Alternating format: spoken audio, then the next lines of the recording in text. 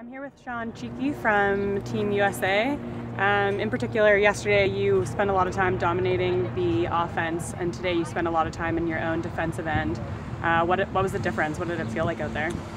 Well, it was definitely a tough game. I mean, the change of opponents. We went in confident, but and we had a good result in the first half. Got a couple chances up front, but definitely changed not in our favor in the second half. And I think what happened is we just got real tired, and we didn't get to play our style of hockey. We kept forcing things, and it did not result in the way we wanted. We definitely got a lot of counterattacks against. Do you think the change in the second half came from your end of it, or do you think that there was a change in the way that Argentina came out to play? I think there was definite change in the way they were playing.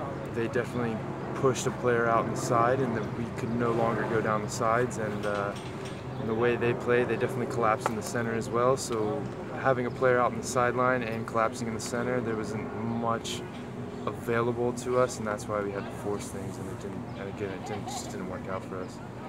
So if you could play them again, what would you do differently as a team? I'd say that we just have to play with the fire, translate that fire into the second half, and just keep our numbers behind the ball, and just hope for 2 counterattacks, 3 counterattacks, and maybe just make something of it.